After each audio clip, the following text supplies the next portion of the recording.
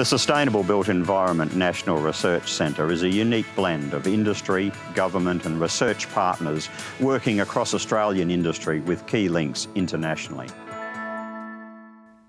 Delivering transit-activated corridors has been our project for the last 18 months, building on the work we've done on trackless trams across Australia, now with a much closer focus on Perth, because this is where we are delivering the first one and there's a lot happening.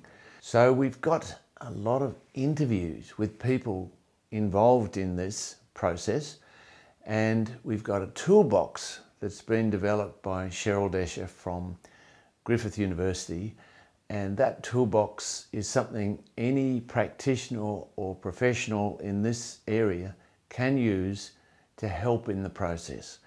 But let me just quickly go through what the other films are about and how they put a package together of this multiple-headed beast, which is about delivering a new transit system which is mid-tier, going across the corridors and bringing life to new stations and precincts around them that are essentially what we're trying to do. Make them really good urban legacies that are net zero and full of wonderful technology and opportunities for services, affordable housing, all of the good things we're trying to do that will build up these corridors to be transit activated.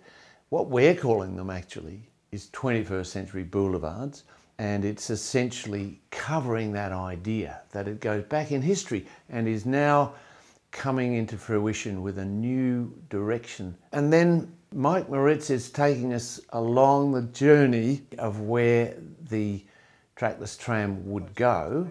This is followed by a video of Dave and Anna, who are working in the city of Vincent to bring to life the grassroots processes that enable you to partner with the local community and create a place, something that comes alive.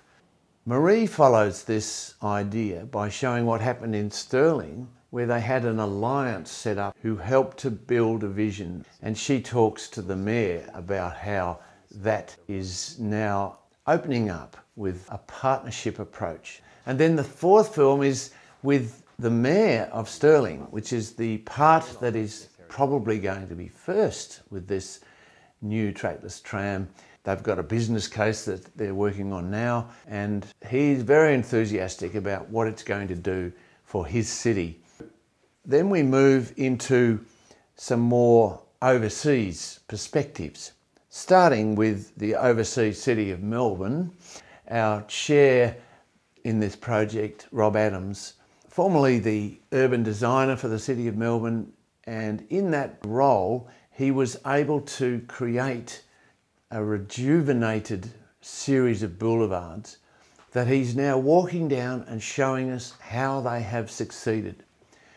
Secondly, Jan Schurer, who's in Barcelona, helped to see what they are doing in these new corridors that are outside the main parts of their cities. And that's a real insight into the future that could be coming from Europe as a model.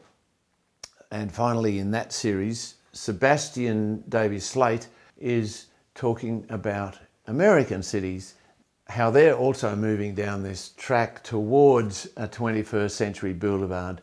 It's particularly an opportunity for bringing in private sector funding, which is a partnership part of this project. Then we have some PhDs of mine, other than Sebastian, that are able to give us insight into other aspects. Firstly, with Gemma Green, who has started a business called Power Ledger, which is doing very well because they have shown how to do microgrids around new developments that can create the opportunity for a net zero precinct. So this opportunity of managing it locally is what Gemma talks about. It's very smart technology, but it's also very smart governance.